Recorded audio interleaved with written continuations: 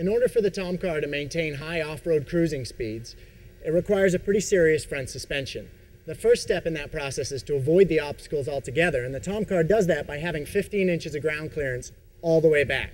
The second step is by having a high amount of wheel travel. The Tomcar features 13.5 inches of wheel travel in the front end. The way it does that is by having this very serious A-arm structure. This is an example of a typical commercially available front A-arm on an off-road vehicle.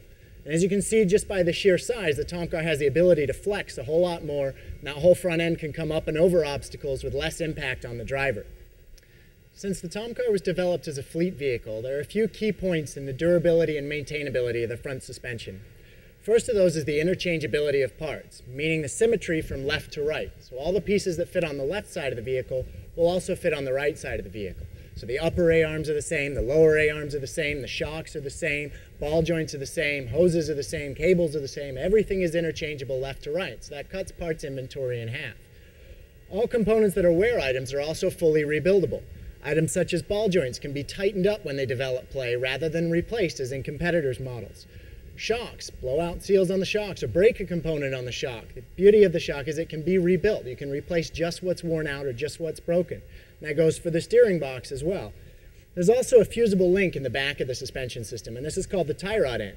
This is deliberately designed to actually bend or break in the instance of getting too much impact force in the front of the suspension.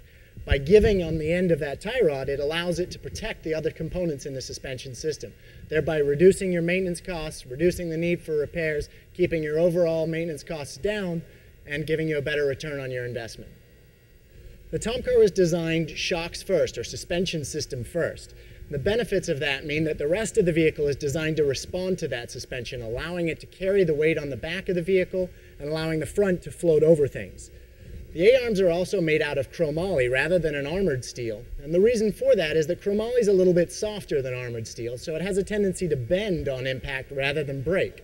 The point of that being you can drive home on a bent A-arm, but you can't drive on a broken A-arm.